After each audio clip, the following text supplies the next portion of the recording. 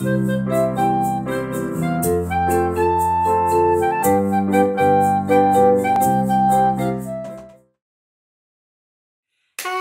Chatty Chrissie again. How you doing?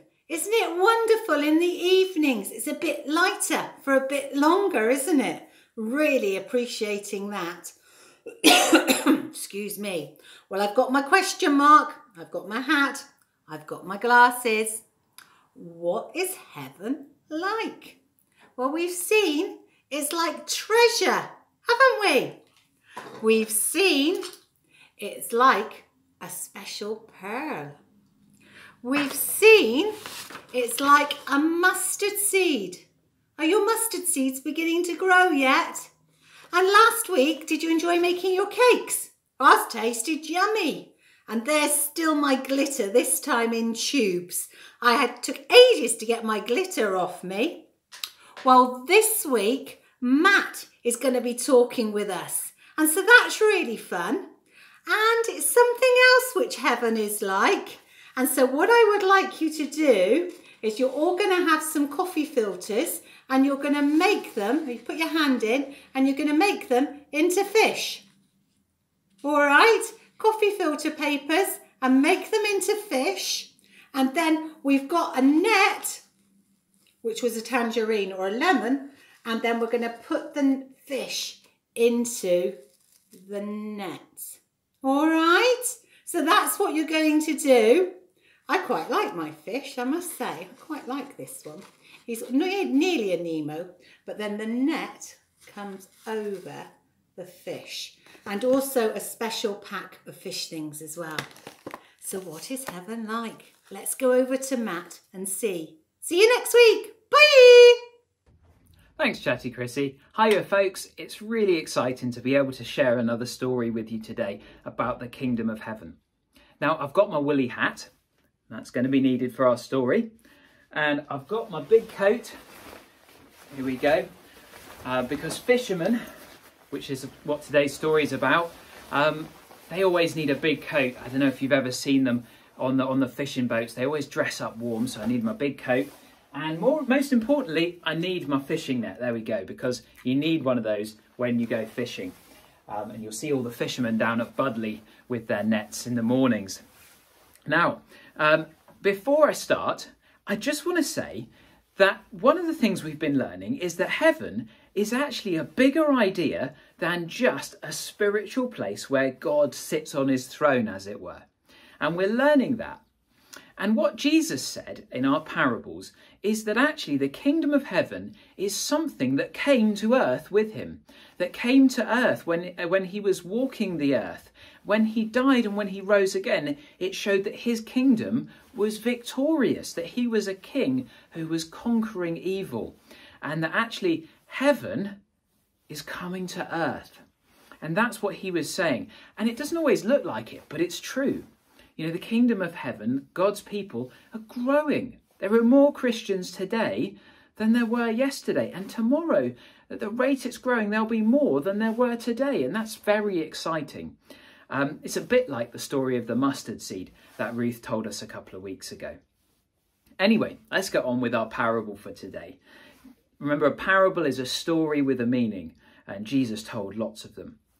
So anyway, one day, Jesus sat his disciples down and told them this quick story. And I'm just going to read it from the record, and we're going to listen to it now. He said this: God's kingdom is like a fishing net, here's our fishing net, cast into the sea, catching all kinds of fish. When it is full, it's hauled up to the beach, and the good fish are picked out and put in a tub, and those unfit to eat are thrown away. That's how it will be when the curtain comes down on history.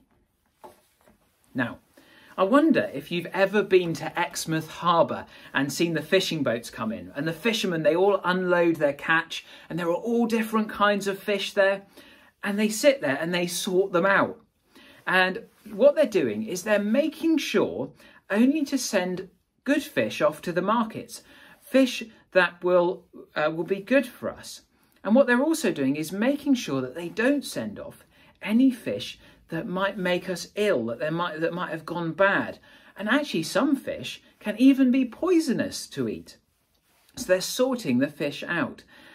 They sort them out and they get rid of the ones that might cause harm.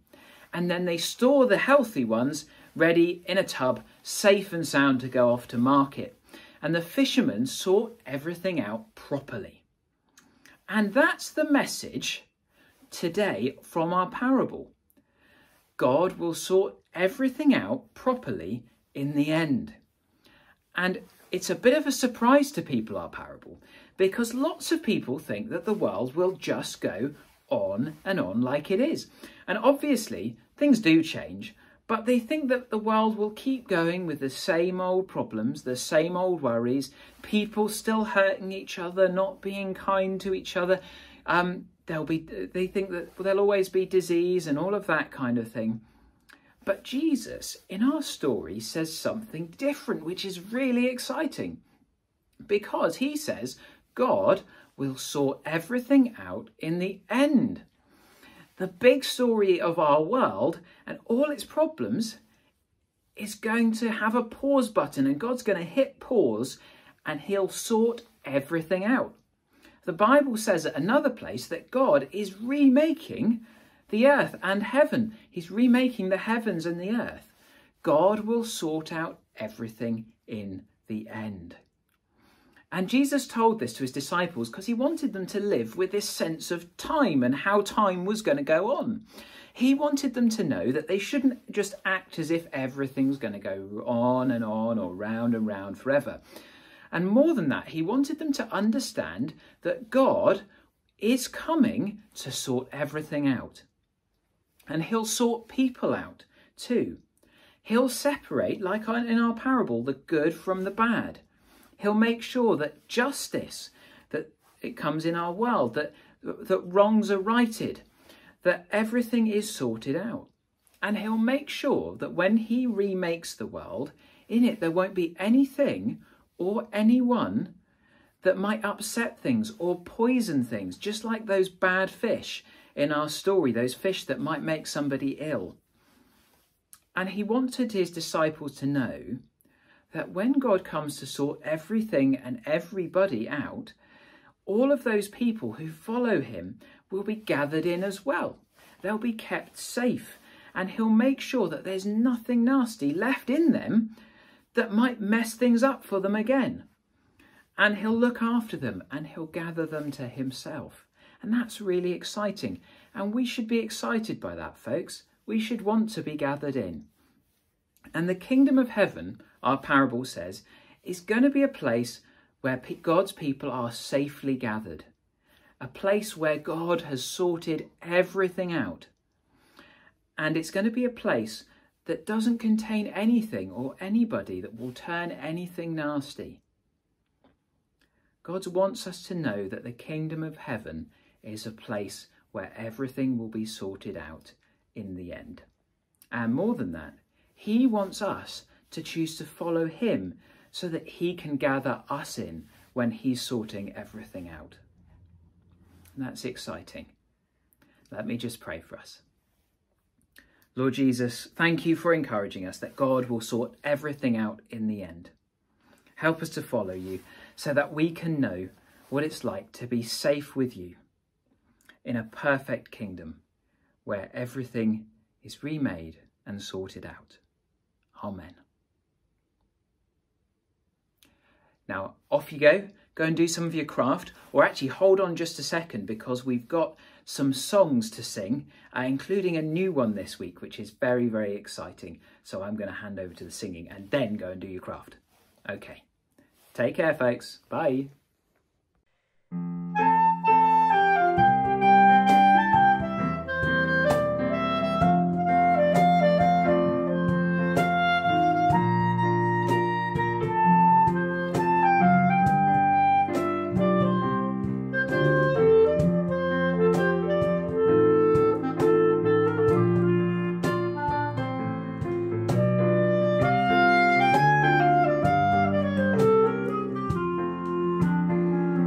I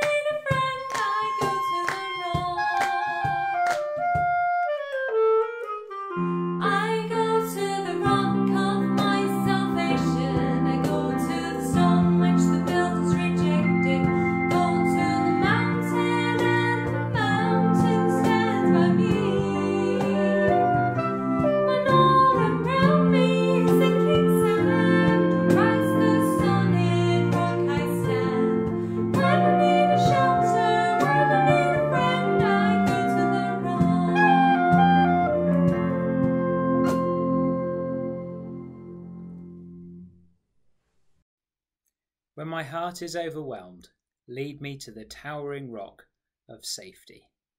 Psalm 61, verse 2.